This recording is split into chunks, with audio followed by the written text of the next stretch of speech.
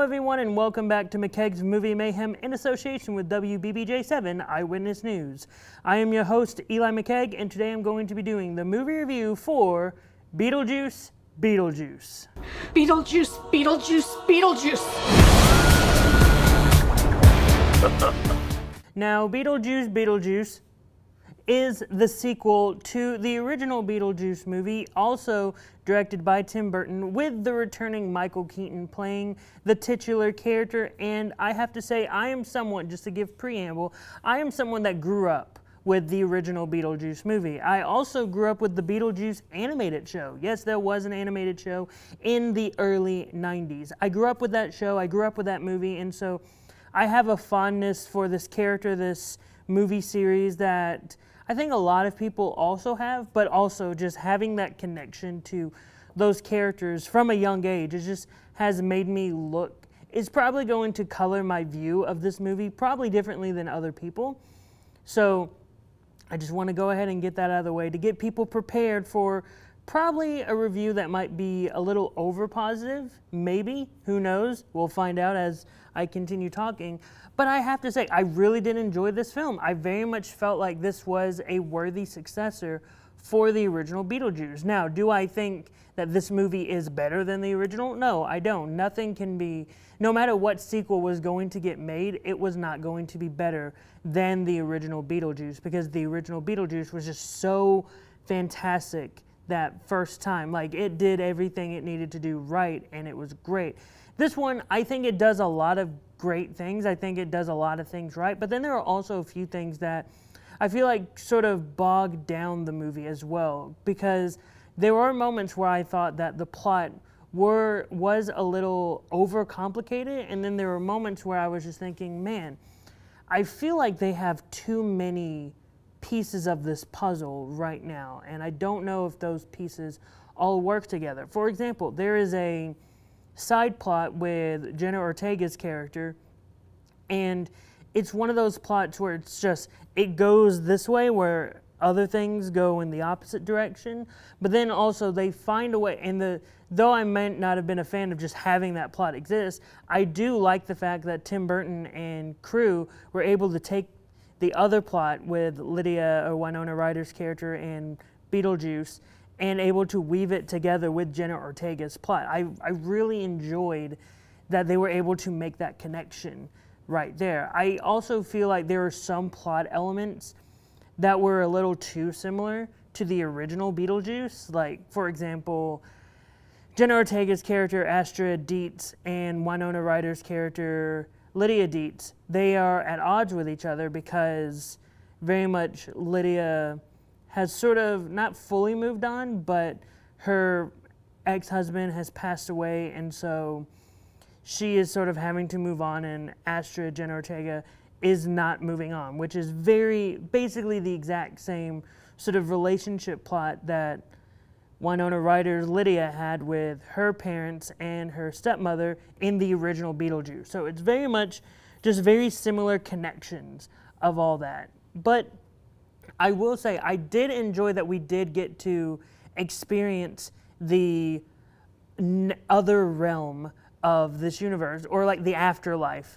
part of this universe. That was something that was very interesting to me, because the afterlife was so zany and so chaotic and so crazy that when we got to explore a little bit more in this film, I was very much enjoying it. I enjoyed the different little moments in this film that dealt with the afterlife.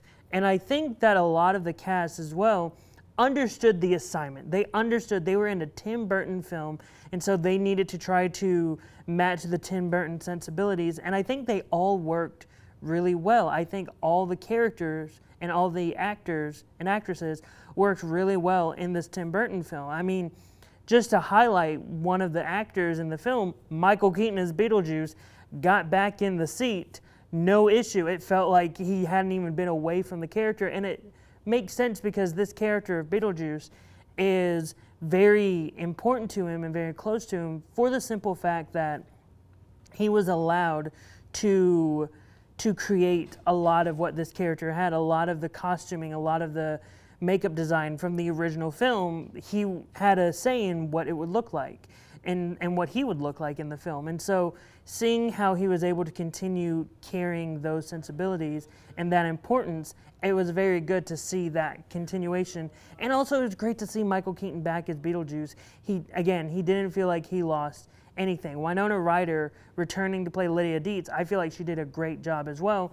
Sort of having to go through, she went through an arc in the very first one, and then you sort of see a hidden arc that was set between the first and second film, and it was sort of fun to see, or interesting to see, how her character has sort of changed from how the first movie ended to how we're starting, because we're having to sort of, because she's gone through more years and because she's gone through more experience, she had to change a lot of what she was like in the original film. And I really like where we start with her and then her going through the arc that she does in this movie. I think her arc is very beautiful, and I think she does a really great job in the film. Another actress that I want to shout out is Jenna Ortega, who plays Astrid Deetz, the daughter of Lydia Deetz. And I think Jenna Ortega is just perfect for the Tim Burton sensibilities. I mean, she played Wednesday Addams in Tim Burton's Wednesday show on Netflix.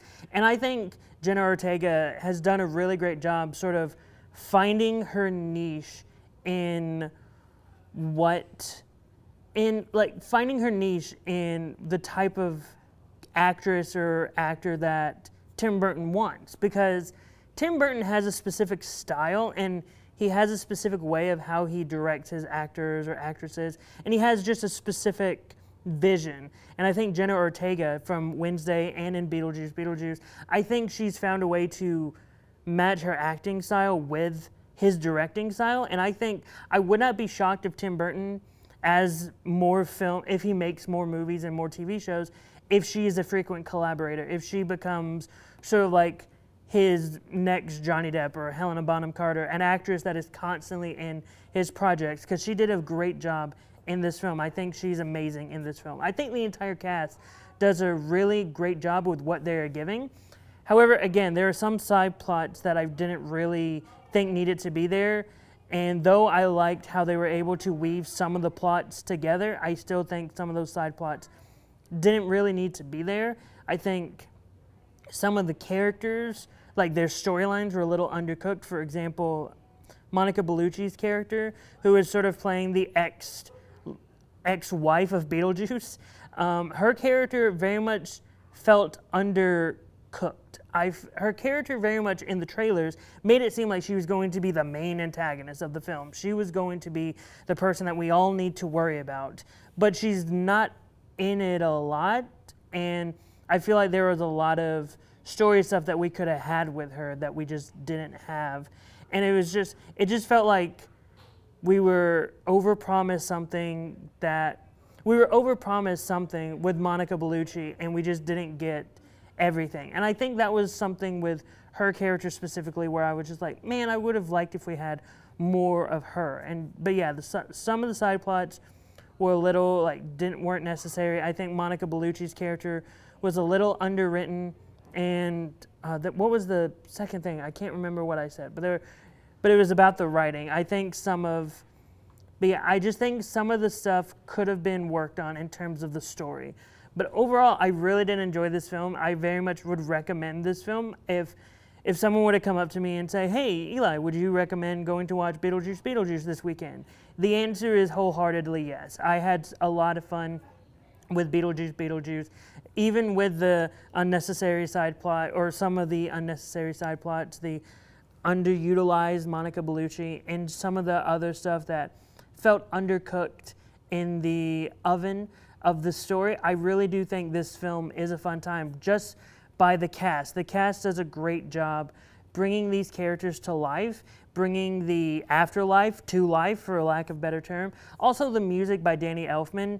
He's back doing the music, and he's great. I love Danny Elfman, and I think his work with Tim Burton is great. And also, I loved when they got to use practical effects in this film. Like, Tim Burton is someone that he lives on practical effects, and I just love when directors who live on practical effects can do practical effects. And I think that Tim Burton was able to utilize practical effects perfectly in this film. So overall, I highly recommend this film. I feel like people need to go out and support Beetlejuice Beetlejuice. So I give this movie a 3.5 out of 5 stars, a 7 out of 10. Next week, I'm going to be hopping into the horror genre again as I watch the newest film starring James McAvoy, Speak No Evil. But until then, I've been Eli McCaig, you've been the audience, and I hope you all remember to watch movies.